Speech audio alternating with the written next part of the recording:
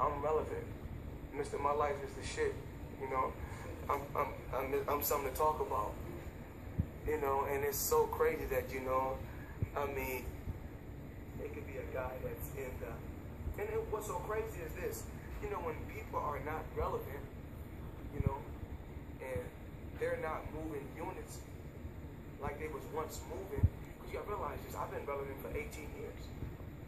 But you think they use your name to advance that when they have a little role in the sales? I mean, absolutely. You know, I don't have anything to say about negative about any hip-hop artist.